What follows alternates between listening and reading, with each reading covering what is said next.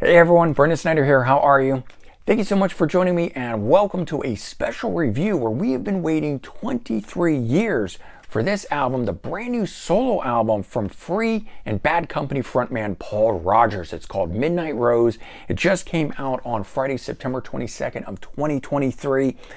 6th solo album, but 22nd studio album overall. And I'm going to break down all of that info as well as this album here, do a full unboxing of it in just a bit. But before we get started, if you're new to my channel and you haven't already hit the subscribe button, please do. Also leave a comment, hit like, all those things help support my channel. I would greatly appreciate it. And of course, as an added bonus, by subscribing, you'll be able to stay up to date on all that's going on in the world of music, just like this with a special review for the brand new Paul Rodgers solo album, Midnight Rose. So I want to jump back a bit, as I always do, give you guys a little bit of context here. And so we're going back 55 years here till 1968 when he first joined the band Free. And in 1970, they had their first international hit, a pretty big one with the song All Right Now.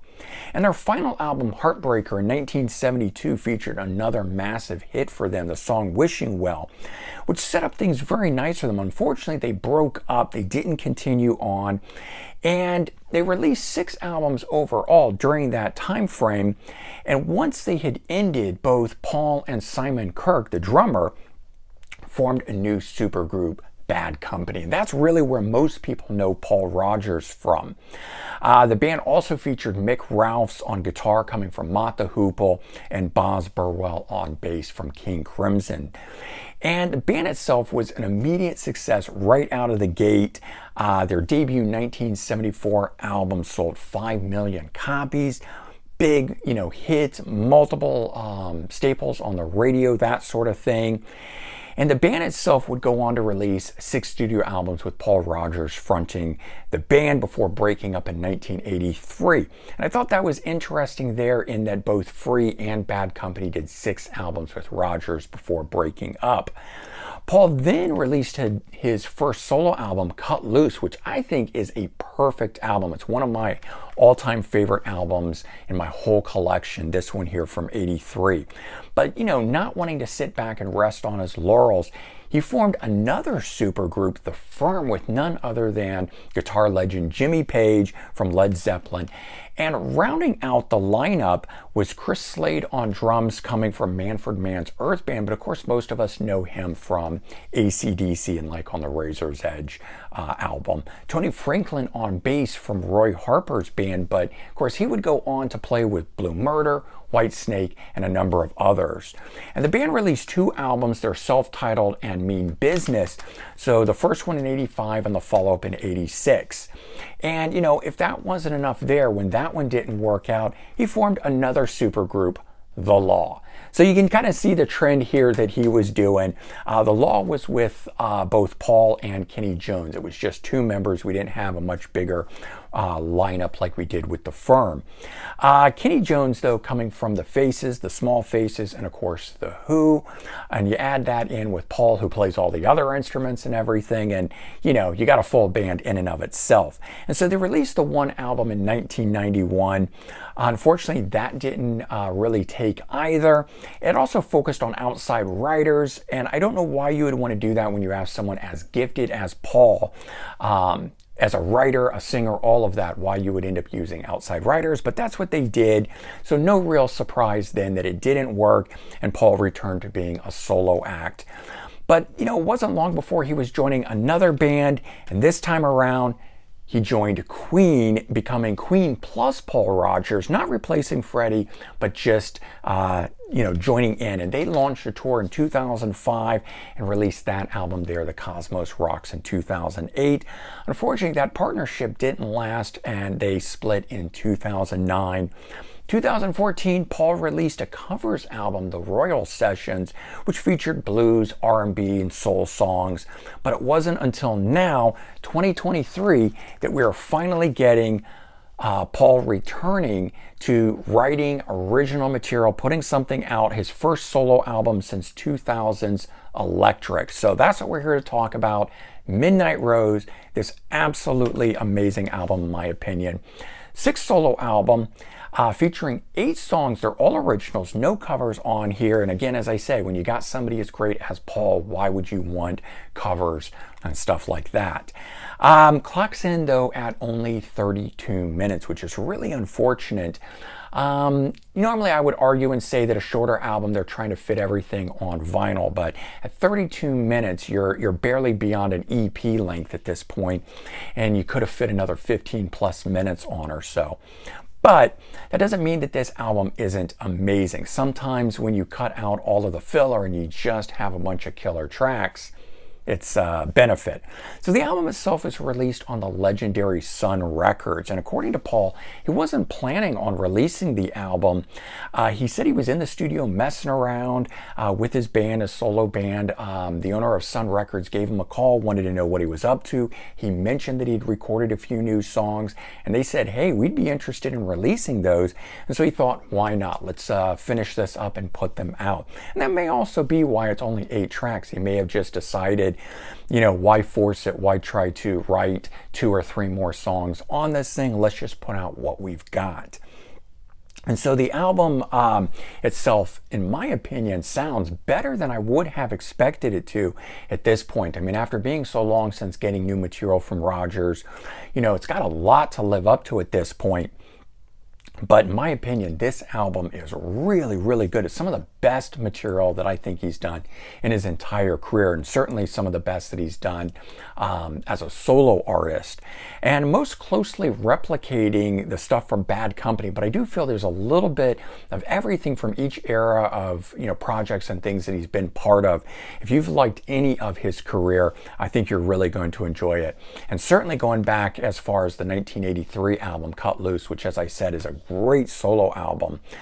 This material on here, I think, certainly stands up to that as well. Of note on here, when I was flipping through on the inside liner notes on this, I saw that none other than famed Metallica and Motley Crue producer Bob Rock is on here playing guitar. But then I also noticed that he co-produced the album too, which may be one of the reasons why this album is so good. He's certainly known for being able to get the best out of you know, bands and artists and things like that. We've also got the album featuring Todd Roning on here, who's currently the bass player for Bad Company. So you really got 2 guys here from Bad Company on this album with some other stellar session musicians. But I want to talk to you guys now about the songs that are on here.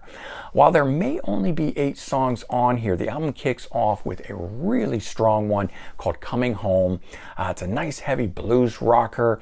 This one here still shows the power of Paul's voice, and I've got to emphasize that a bit, just saying how great he sounds at this point. There is nothing lost in the power of his vocals on here. This song, the opening track on here, would be right at home on any Bad Company album. Track number 2, Photo Shooter. It's another standout song on the album. It's rocking with a really nice groove. It just keeps the power moving on this album.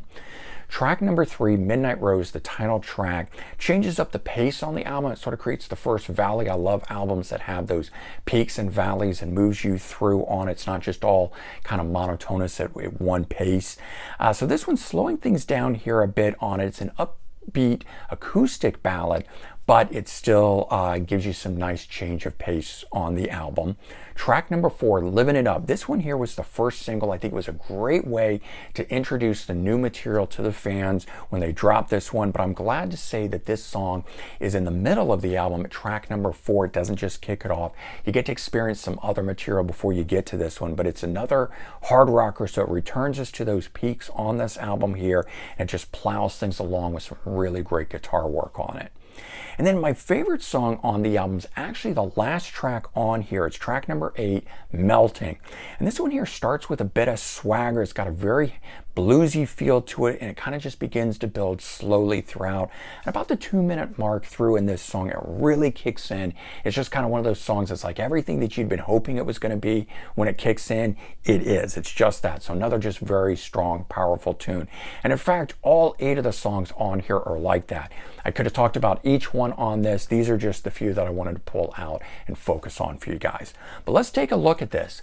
I have to say, with the album art that's on here, which I think is really cool and really interesting, it definitely seems like Paul is looking back, having a bit of nostalgia. And, you know, I think he's like 73, so why wouldn't he be doing that at this point? And some of you guys have weighed in and said you didn't like the art because this heart is sideways and maybe not vertical on here. But the art does continue on around, and so there is in fact maybe the full art that you want to see. You get the backside with the tracks on it. You get a little bit of a statement that's right there. What's interesting is that all the little images and things that are in there, there's a diagram of it on the inside, and it tells you what every one of those images are. And so that's where I was talking about him being in a bit of a nostalgic state, because in here, I'm just going to read off a few of these things, but you know, he has a message from Elvis. It's got his first car in here. It shows a number of guitars in here from various famous musicians that he's played with, like one from Jimmy Page. We've got one in here from Mick Ralph's Bad Company. We've got one from Paul Kossoff from Free. So very cool in how he's done that. And then when we open the album itself, we get a few more things, other pictures of guitars and stuff like that. When we pop the disc out, that's what we get here. And we still get this booklet here in the middle of this. So we'll pull that out and give a quick thumb through on it. Now the front of this thing, and of course, back side of it is still like the rest of it. And as we go into it, he has a little write-up there. That's where he explains that he wasn't even intending on making this album. It just sort of came to be. And sometimes that's why these things are the best. There's a painting that Paul did. That's where the title comes from, Midnight Rose. And there's the piece there. So that's that little tidbit of trivia for you. And get lyrics that are in here with some more imageries all throughout. They tell you what all of these pictures are and meanings behind them, which is very cool. It just gave a little something extra for listening to the music and seeing all this great stuff in here. But there you go. So bottom line on this album, it is an amazing return for one of rock's most amazing vocalists, in my opinion, who's really lost nothing, proving that at 73 years old, he's still got it. There's just no question about it. You know, for all the amazing bands that Paul has been a part of, Free, Bad Company, The Firm, The Law, and of course all his solo stuff, it just proves that he really is the key element in all of those things. Listening to an album like this and how strong and how great it is, I think just sends that home in spades. And so, you know, if you haven't been following, you lost track with Paul, or you've ever been a fan of Paul and these other bands, I definitely think it is time to reacquaint yourself with him on this new solo album, Midnight Rose. I don't think you're going to be disappointed. You know, it sounds like classic material coming from him, and it's just one of those albums that is really, really strong. And, you know, 73 years old, putting out an album this amazing, kudos to him. All right, and there you go. That is the brand new review for the Paul Rodgers Midnight Rose album. Certainly let me know your thoughts. I hope you guys have enjoyed it as much as I have. If this is the first time you're hearing about this album, you've been holding off, as I said, go check it out. I think you're going to dig it. All right, everyone, take care. Have a good one, and I'll talk to you soon. Bye-bye.